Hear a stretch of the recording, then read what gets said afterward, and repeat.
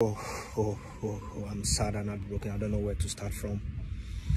I'm not the kind of guy that talks about politics, but I can't keep quiet anymore for what is going on back home in Nigeria.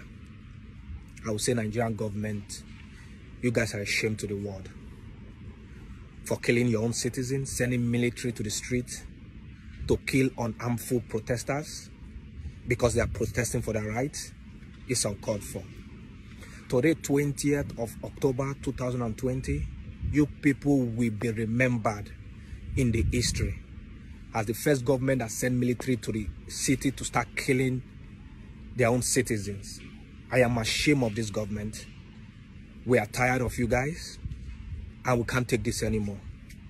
I'm calling the UK government, calling all those leaders in the world to please see what is going on in Nigeria and help us, help the poor citizens. The government are killing their own citizens. We are calling you guys, the UN, to see to the matters. And I want to call my brothers and sisters back home to remain safe.